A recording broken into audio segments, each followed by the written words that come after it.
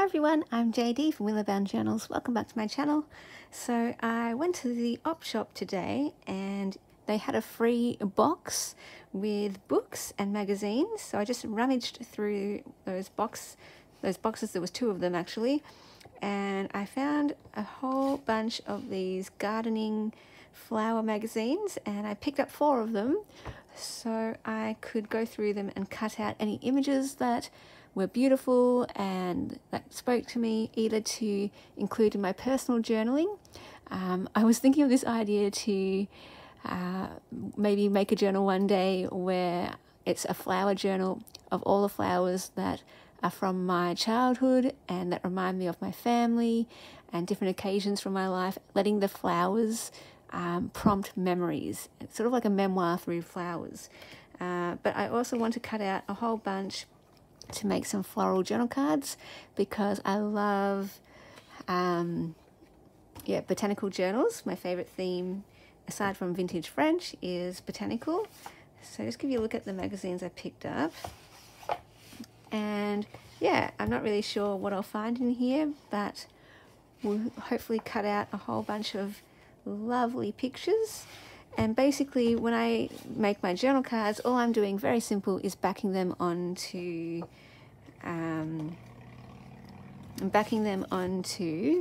coffee dye paper. You could back it onto any colour paper really, but it's just give that extra weight to the journal card, and also you can write on the back of it. So I love slipping those into pockets and paper clipping them onto pages. So let's have a look here. I mean, I could even cut this one out and use that frame. Frames are always fun, and stick my own picture in the middle of that.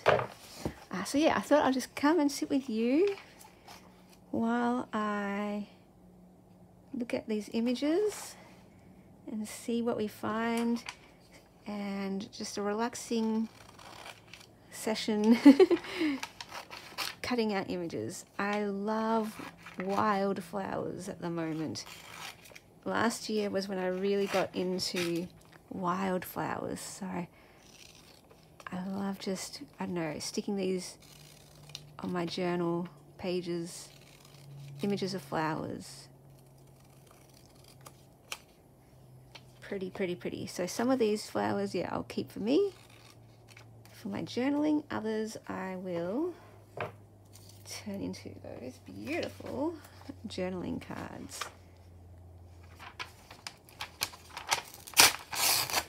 And I just find this quite relaxing, therapeutic, just to not have to think too hard and just sit down with a pair of scissors and find beautiful things and cut out beautiful pictures.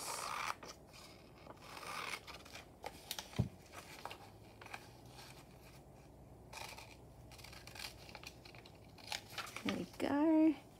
Lovely.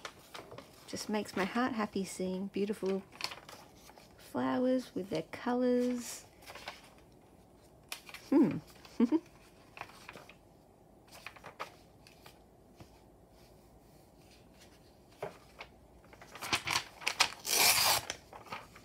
maybe you want to grab a magazine, or 2 or 3 or more, and join me in cutting out pictures.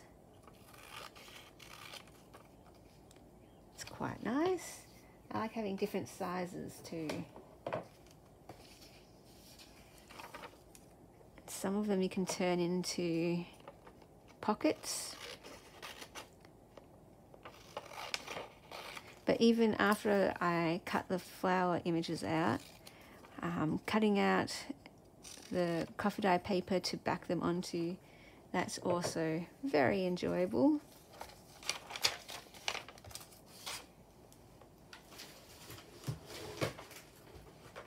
And nice to have a nice stash ready to use. I like doing everything in bulk so that they are ready to go. And some cards will be smaller for smaller pockets. others larger for bigger pockets.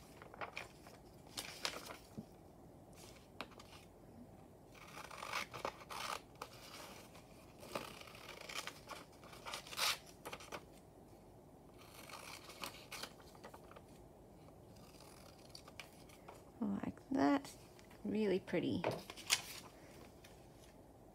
mean, I could go those yellow ones too. Oh my goodness, I could be here forever. When I just did a quick flip through in the op shop, I was like, oh yeah, I might find a few images. Now that I'm going through this magazine, I'm going to be here forever cutting things out.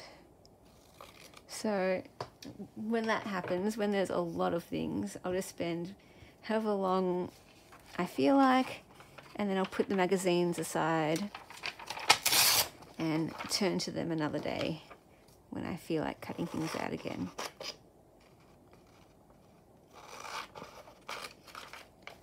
Now, of course, the blue and the purple flowers are really speaking to me. I did see a few blue flowers and scenes when I was flicking through these magazines in the op shop, and immediately I thought of, yeah, sticking those in one of my personal journals. For the Anchor journal course especially, that's a course where I place anything that really speaks to me, that resonates with me, that calls to my heart, calls to my soul, because it anchors me. Those things, whatever they're calling to me, they sort of center me and ground me. And so I was looking at these types of colors. This color anchors me. Sometimes it's tricky getting it straight.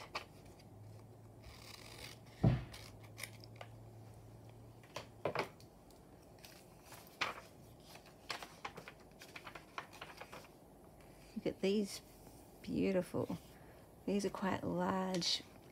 I could use that as a whole page for a journal spread if I wanted. Ooh. Okay, I'm loving these ones.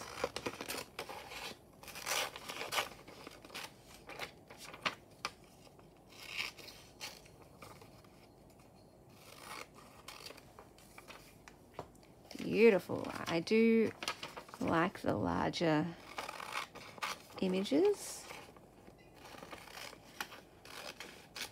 because there's more beauty to take in.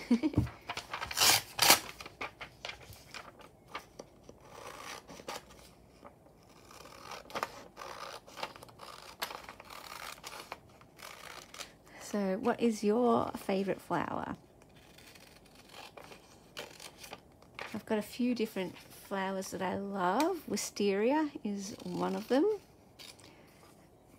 One reason because it's blue, of course, but also I love that I really like, my favorite flowers tend to be the ones that hang. Yeah, there's just something about those hanging ones, like the bell type of beautiful, I don't know what the right word is, like where they drape, or, you know, the ones that grow over arches and they hang. There's just something about that. It's so delicate, so beautiful, a bit whimsical, a bit magical. So yeah, I love wisteria for that reason. I also love jasmine. Jasmine is just one of those ones that if I didn't grow up with it as a kid, I might not like it. But because I had grown up with it as a kid in various places in our garden, in the yard, including on 2 arches, and I would walk through one of those arches on my way home from school. And, oh, okay, I really like these garden scenes.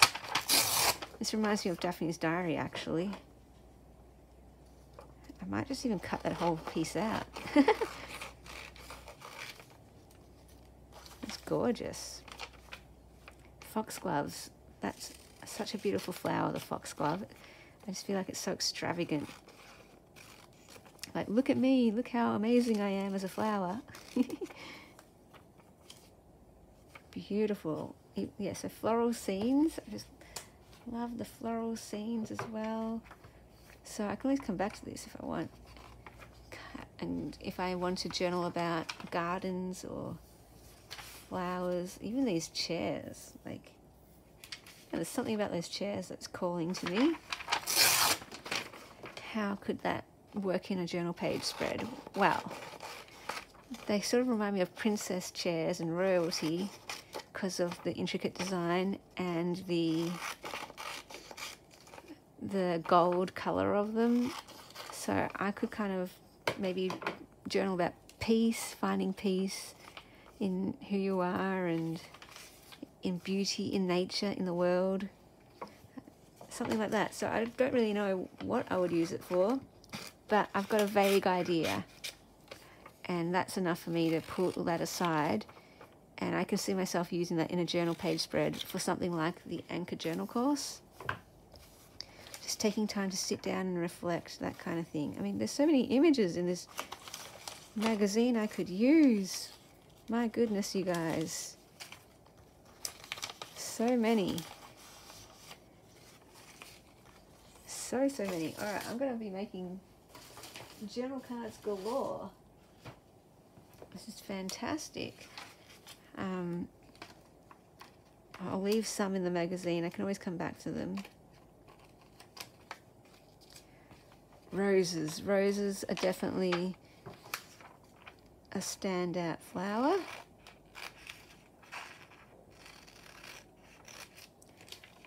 They definitely are stunning. I love that there's so many different colours of roses too. Yay. I went through phases. When I was a kid, I really liked yellow roses. That's beautiful. That's beautiful. That could be a pocket. Oh, I even like that.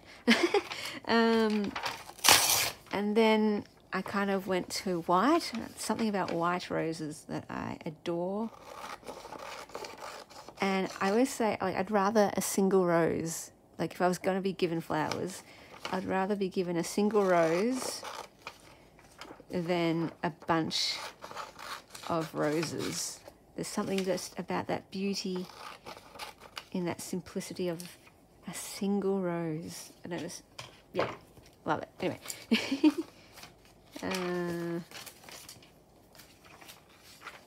Oh, guys, this is beautiful. This is so beautiful. I don't know which one to use. Oh, sorry about that. I really like this. I love window shutters like that. I don't know, it kind of reminds me of fairy tales, I guess, and princesses. So maybe my dream house will look like that. It'll be like a cottage type, a mix between a vintage French or French chateau and a garden cottage. Something cozy and rustic and beautiful and peaceful and calm. I don't know. I've got no idea. But I just know I like those shutters. See, that could be a pocket. Look at these colours. Oh, it's beautiful too. The purple. Oh, I think that page could just stand alone. In fact, I've started a new journal for my collage journal where I put just anything pretty. I don't know which one I like better. I honestly like both. I mean, that could be a background page too for something like the Anchor Journal course where I just want to use an altered book and need to cover the pages and then do my own journaling on top of it. That could be a backdrop for something like that. Oh my gosh, this is so lovely, you guys. Oh, I love that. Oh my gosh. Oh, okay. This is wonderful.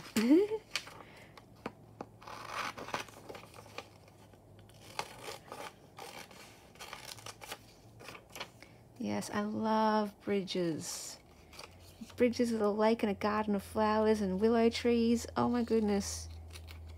Yeah. Like even this. Something about that. I'll leave that one though. Ew. Not a fan of frogs. Oh wow, look at that. Oh my gosh. You guys, look at this.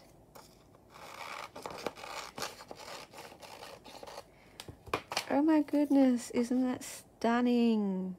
I wish there was no yellow in there. That yellow needs to disappear. Yellow is my least favorite color, but oh my goodness.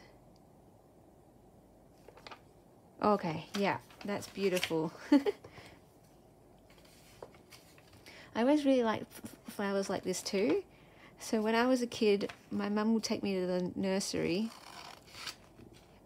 We'd often go, and she would give me garden tours of the garden and teach me flower names, and we would plant flowers together and we would weed together, and she got me my own weeder and my own gardening gloves. And yeah, so when we went to the nursery, she would get me to choose whatever flowers I wanted, and it was always annuals, so I could choose any annuals that I wanted, and I would look through an annual book and choose from there. That's how I would choose the flowers that I wanted to plant. And I remember really liking larkspur and snapdragons because they were really tall and had that sort of, yeah, I don't know, that shape of flower. Something about that type of flower I really like too. Wow, so I'm really actually amazed at how many images I'm able to cut out. This is fantastic, you guys. Can make some beautiful journal cards with all of these.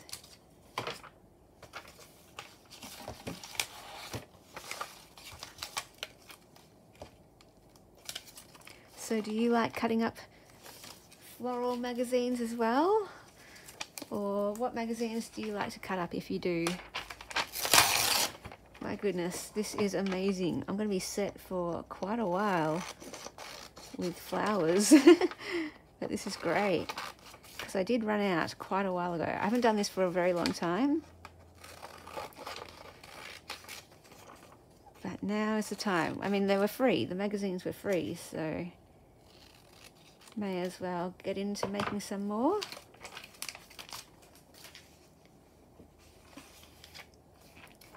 Gorgeous, gorgeous, gorgeous.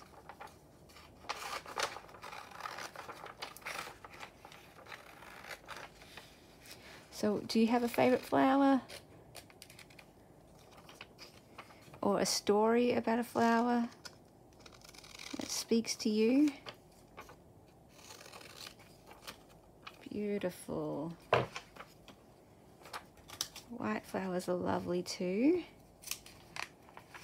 They're not really pretty to my eye though. They're not jumping out at me. That's quite nice.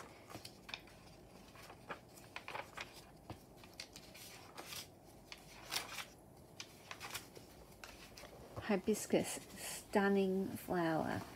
Absolutely stunning, isn't it? Oh, wisteria. I might have to include that in my own journal. Oh my gosh, it even has the arch showing. Oh my goodness, isn't it just beautiful? Now I'm really hoping to find a field of wildflowers as one of the images that I can use in my journal.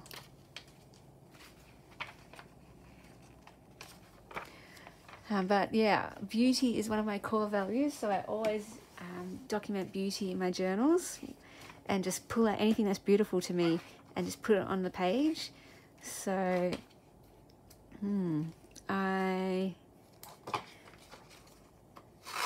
what was I saying? So I'm totally okay with just cutting out picture after picture of flowers that I find beautiful and then sticking them on page after page in my journals, because that makes me happy. Just the colors. You know how you get like a new packet of pencils and you just see the beautiful colors? Well, flowers are kind of like that, I guess. When you see all the different colors of vibrant flowers, and it's like as beautiful as getting that or seeing that beautiful pack of coloured pencils or paints or textures, whatever it is. It's that times more when you see all the different beautiful colours of flowers. Wow, I didn't realise I'd get so many images from just one magazine. Oh my goodness, this is so fun. I love this so much. Oh my goodness, yay. Look at this, even just that, just put that straight on a page and that would make me happy. All right, well, this ended up being quite a bit longer than I was expecting, going even just through one magazine. I was thinking maybe I'd get through all 4 in one video, but I think I'll end this video here and we'll do maybe a part 2, a part 3 and a part 4. All right guys, hope you're doing really well and I will see you in the next video. Bye guys. A big thank you to my beautiful patrons who supported me in November. I hope you absolutely loved all of the extras this month. And if you would like to support me in December and get access to extra videos and printables, behind the scenes updates, and first access to any of my creations, the link is down below in the description box. The links are also down there to all of my journaling courses. The Reflections journaling course is running all through December if you would like to document your year for 2022. And if you would like to support my book fundraiser, the link is there to my GoFundMe page as well.